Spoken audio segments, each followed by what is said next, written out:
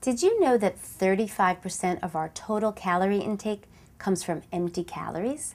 That's including added sugars from things like soda, fruit drinks, candy. They're also found in grain-based desserts like brownies and cupcakes and cookies. And that's including solid fats, which are found in fatty meats like hot dogs, and in popular foods like pizza and French fries and other fried foods. So how do we stop the madness and reduce our intake of empty calorie foods and leave room for more nutritious, healthful foods? The first thing is to pick your poison. If you know you want a piece of chocolate or some candy or some ice cream or even a slice of pizza, make sure to pick what you really enjoy the taste of.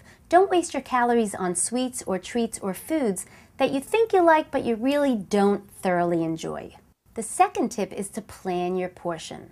Most of us can only afford about 150 to 250 calories from solid fats and added sugars. So whatever you choose, make sure you limit the portion to within that calorie range. If you don't have any information about how many calories are in the portion, try to have the amount that only fits into the palm of your hand, because that way you're going to have what you like, enjoy it, but you won't overdo it on calories.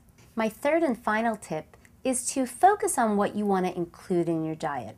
Most of us fall short on fruits, veggies, whole grains, and low-fat sources of dairy.